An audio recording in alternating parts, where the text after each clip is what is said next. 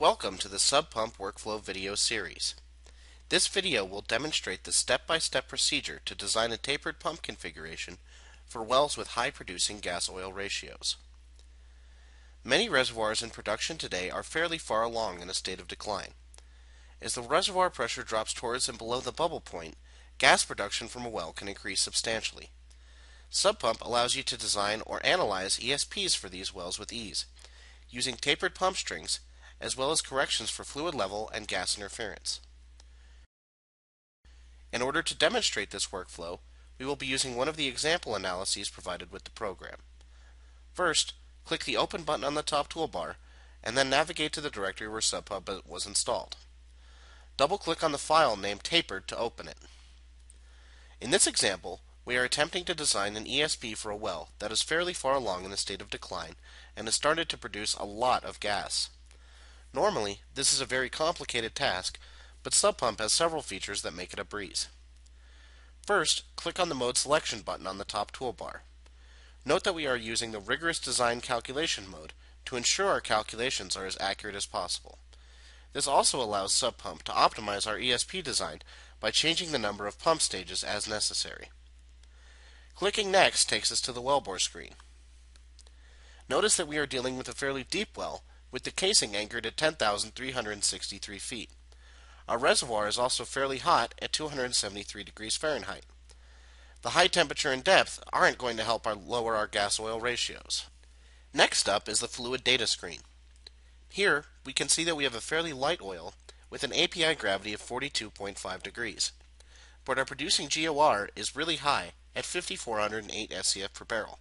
And on top of that, we have an 86% water cut. This is starting to look like quite a challenging well. Click Next to come to the reservoir data screen. We will use the Vogel corrected for water cut IPR to represent the inflow, using a test rate of 517 barrels per day at a bottom hole pressure of 1,674 psi. Clicking Next takes us to the pressure rate screen. Here, we can select which of the design conditions we want SubPump to solve for, either pump intake, total fluid rate, or pump depth. We'll go ahead and have SubPump solve for the pump intake conditions, since we know we need to produce close to 4,500 barrels per day, and our pump will be set at 8,500 feet. This screen also shows the calculated TDH requirement for our pump, which in this case is 8,195 feet. We can also correct the fluid level for the large volume of gas in our wellbore using a calculation, as measuring devices are often thrown off by the gas bubbles coming through the fluid column. Notice that our calculated fluid level is 6,376 feet. Click on the drop-down menu and select the Patio correlation, and then click the Calculate button. Notice that our new fluid level is at 6,234 feet, a difference of about 140 feet. Next up is the heart of SubPump, the Equipment Select screen. Notice that the tapered pump option is selected.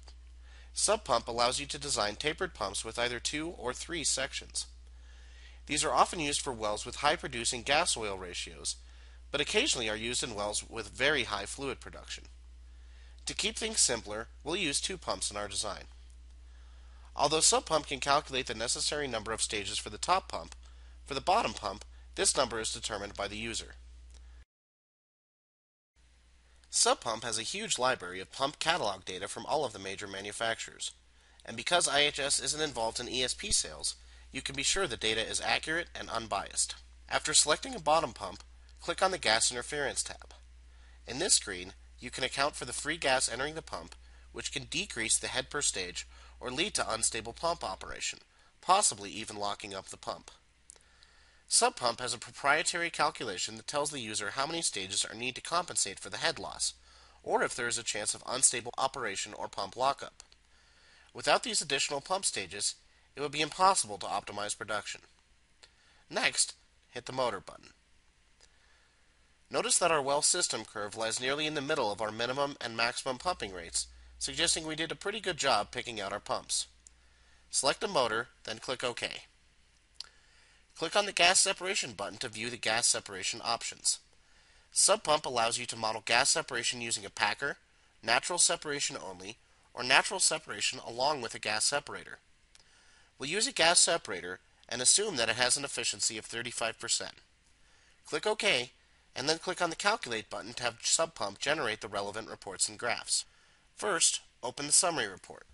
Here, we can see the most important design parameters for our tapered pump: our surface rate, our flowing bottom hole pressure, our pump intake pressure, discharge pressure, and the number of stages.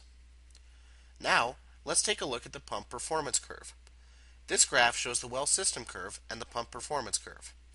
We can see that the intersection point lies almost in the middle of the minimum and maximum pumping rates, meaning that we have an excellent pump design that will work well under a wide range of operating conditions. Ordinarily, this could have taken days and left us with a lot of uncertainty in our design, but SubPump saved us a lot of time and allows us to use our design with confidence. This video briefly demonstrated how SubPump can help you to design a tapered pump system for a well with high gas content. To see workflows of how Perform can help you to solve other common production optimization problems, watch the rest of the video series.